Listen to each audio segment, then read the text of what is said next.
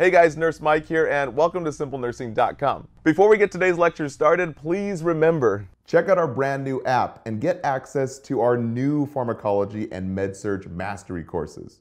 Plus 11 other courses like fundamentals, pediatrics, maternity, mental health, and more.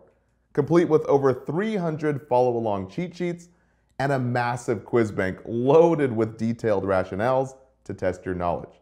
Join for free. Click the link in our description below. All right, guys, let's begin.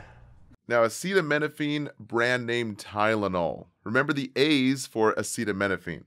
A for absence of bleeding. The key word is that it's used instead of NSAIDs to decrease the bleed risk. Usually used for patients with a peptic ulcer or hemophilia, for their mild joint pain or fever. And another plus is that Tylenol and NSAIDs can be used interchangeably to reduce a fever. So when you reach max dose on one, you can just use the other. So keyword here, it's recommended for a child with the flu.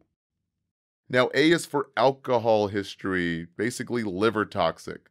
So key term is we avoid ETOH and alcoholics. So think TL for Tylenol is TL for toxic liver.